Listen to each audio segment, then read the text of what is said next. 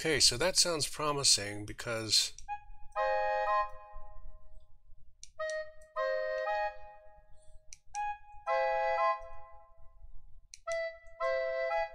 so we'll skip that one, but the first and the third sound good. Ladies and gentlemen, this is a recap of composing in Full Media Part 22, Minutes and Ideas. In today's episode, we decided to complete the harmony, energy, story, annotation in the trio, and then look at further composing in the other two scales. And what we just heard was experimenting with what we call the light minor, light major scales with the hop-up intervals. And the light scales are part of our overall set that we're working with.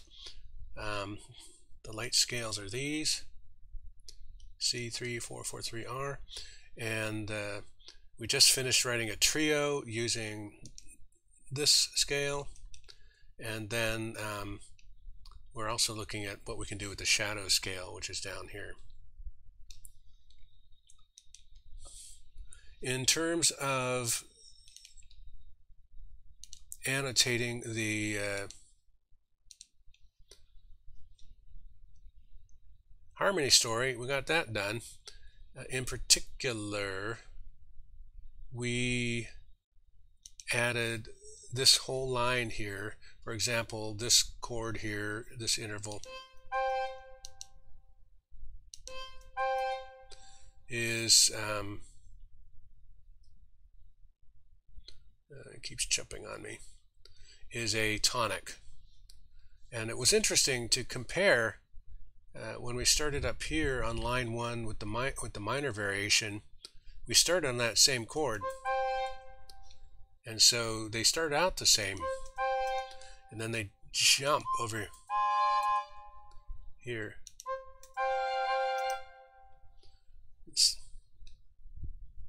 So this line 1, well, that's the intro. Here, the intro goes like this.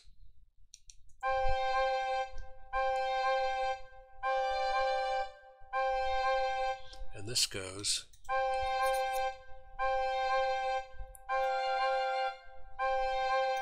So the F is coming in instead of the D, which is the modes.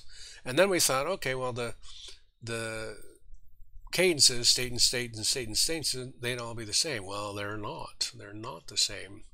They start changing right away here. This was a driftance to an ambivalence.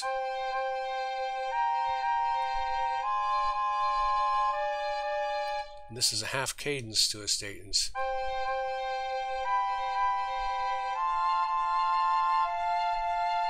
And yet, both pieces sound fine. So that was very instructive. We also verified, we had a suspicion that that whole idea of what we call the swap, the minor major mode goes to major mode, minor urge goes to major none goes to major urge, that could be demonstrated on what we call the negative harmony circle, and here it is.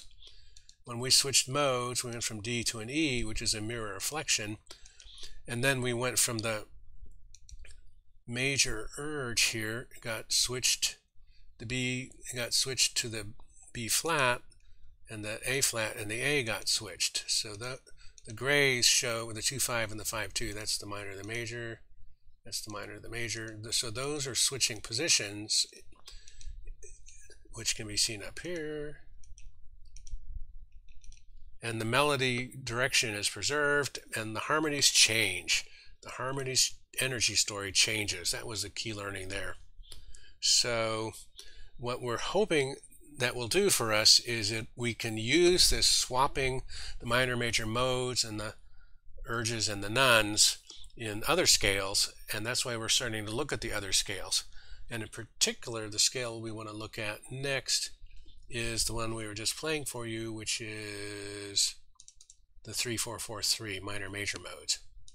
So what we'll do is we'll finish up, just for a cheerful note, on the last section 5 of this pretty little recorder violin trio, and then we'll take us home. Here we go.